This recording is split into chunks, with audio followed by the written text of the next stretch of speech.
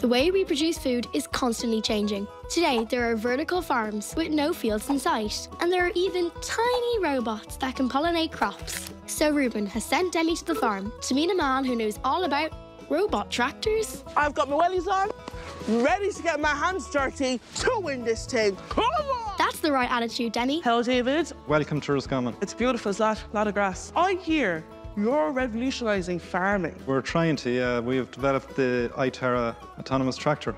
Automatus. What does that mean? The autonomous tractor is a self-driving tractor. It can carry out tasks on the farm without any driver. How is ITAR shaking up farming? Currently, there's a global food crisis and there's a global shortage of operators, and there's the environmental crisis as well with global warming. It allows farmers to get more productivity on the land. It can be ran off HVO, which is hydrated vegetable oil. It's 95% environmentally friendly fuel, so you're reducing the emissions. I suppose you need a special licence to drive this, yeah?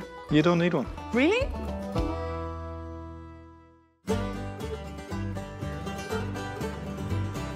David, this looks cool and all, but I have to know, how does it work?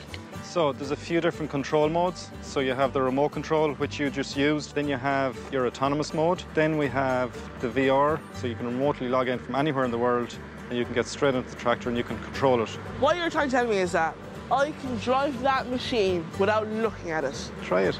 Oh, this is so cool! Okay, so now you can see the tractor? Yeah, I can. I'm gonna move forward. It's going forward, that's crazy. Can you see it, yeah? Yeah, okay, stop, because I'm nervous. I'm gonna go back.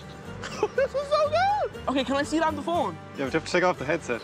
This is crazy. Forward and back, single phase, 3-phase, your hydraulics. I don't know what any of those words mean, by the way. I'll teach you about all that. David, I've had so much fun with the iTara, and I think it's absolutely unbelievable. But now I have to come up with my own idea of what's next in food. Any chance of a spin to the studio?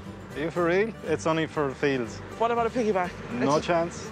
Yeah, it's worth a shot. Yep, if you don't ask, you don't get. Good luck, Demi. See you back at the studio.